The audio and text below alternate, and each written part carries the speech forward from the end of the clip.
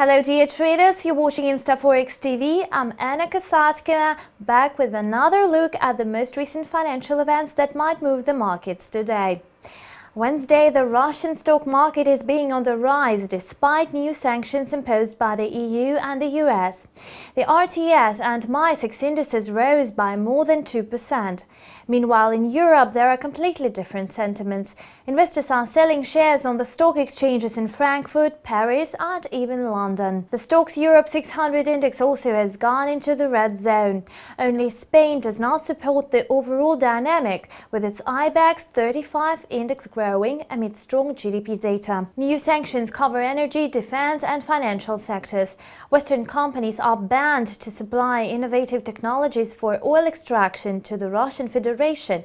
Such a ban may cause difficulties in the development of hard oil deposits in the future, but there is no serious threat to the current supplies of the fuel to the world market. The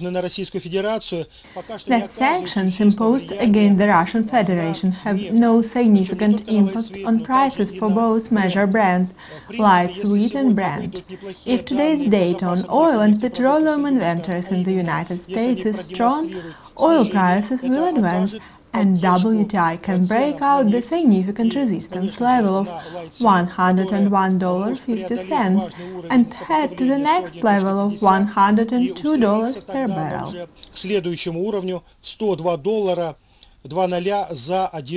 The price of oil could rise sharply if Kremlin, in a response to sanctions, halts deliveries to Europe.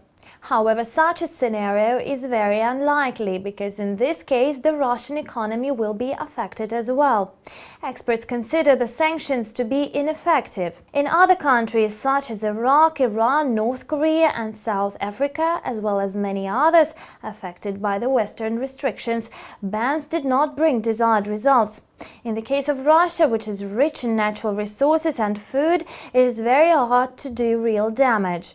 A temporary decline in stock prices is possible in the future, but finally production will strengthen without any foreign supplies.